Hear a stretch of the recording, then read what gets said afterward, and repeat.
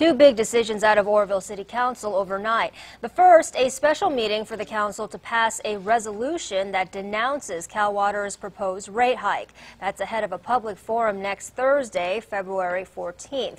City Council unanimously opposed the increase. I don't see this resolution as a slap in the face to Cal Water. I see it more as support for the people of Oroville and the businesses of Oroville that are subjected to these high water rates.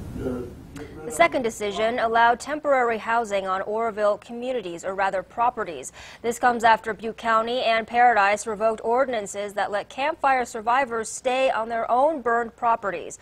Oroville's new ordinance allows up to 6 mobile homes per acre. You see these other communities helping the people from Paradise, and I'm glad that Oroville is finally stepping up, and it was unanimous too, and that made me feel good. This new ordinance will only apply to properties within the city limits of Oroville. President